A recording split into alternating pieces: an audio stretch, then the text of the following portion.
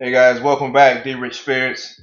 Tonight, Thursday, Friday Eve, and we will still drink good. Oh, look at the color on this one right here. I ain't even tell you what it was yet, but it looks delicious, doesn't it? Yes, it does.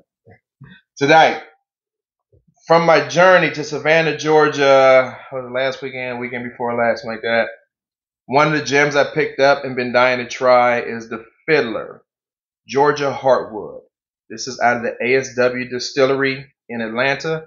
I am not for sure if it's sourced. I'm assuming it's sourced, but I'm not for sure.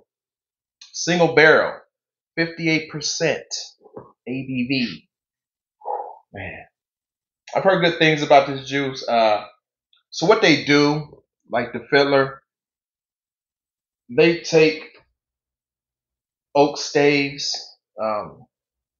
and put them in the barrel, which adds a whole different complexity to it. You see other people doing it all the time. A lot of other distilleries doing it with certain batches, but it is, very common, and it brings a lot of marshmallow, vanilla, a lot more intense. It's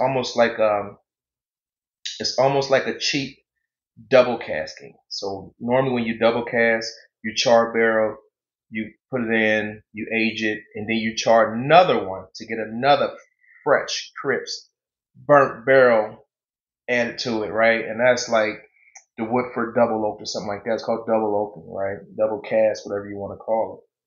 So it's kind of a cheaper way, not as good definitely, but you add those charred oak staves into the barrel and you pick up some of that flavor as well. So let's dig into it on the nose and see what Atlanta has to offer. Mm. It's a very rich profile.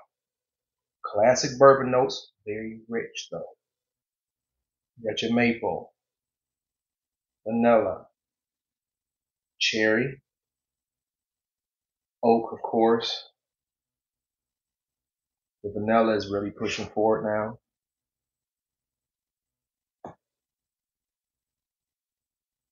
Wow, I like it. I like the nose. I like the color of it. It's non-chill filter. Uh, well, only one thing left to do.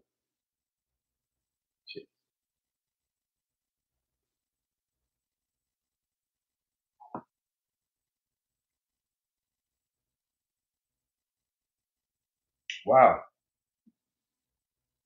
cherry, not cherry cough drop. Rich cherry, oak, honey, not maple. Pepper on the finish. Wow, it doesn't quite drink 58%, but it drinks 50, 55. I mean, right around there. This was nice. Let's go in again. Make sure the first one. This is my first drink of the day. I've been at work. I've been running around. And normally your first drink of the day after that point, everything is kind of like not strong, but the proof, right? You feel the proof of anything you drink. But this one here is,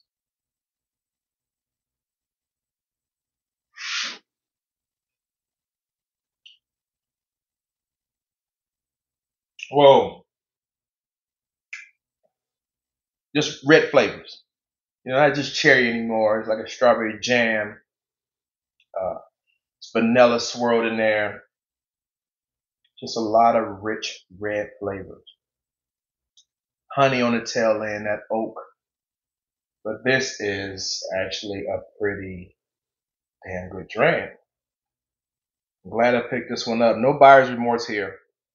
I want to say I paid, I don't know, $80 for it, somewhere around there. I was buying so many bottles, it's kind of hard to keep track of because I'm irresponsible. All right, go ahead and say it. Irresponsible. God, this is good. All right, so wrapping that up. It's a Thursday. It's Friday Eve. I will be smoking a Maduro cane. Oh, the straight Lajero. Just a nub. It's the cane nub. but it's strong, it's full body. It's going to pair well with this. I was looking for something strong enough that this 58%, and just look at the color of it, I knew it was going to be rich, won't overpower it. So I need a cigar to stand up to this bad boy right here. And that's how I'm going to wind down my Thursday, prepare myself mentally for Friday, and get really excited for Friday night. If I don't speak to you guys again, have a good weekend. Hey, subscribe, hit that button, hit the like button. Until next time, it's your man.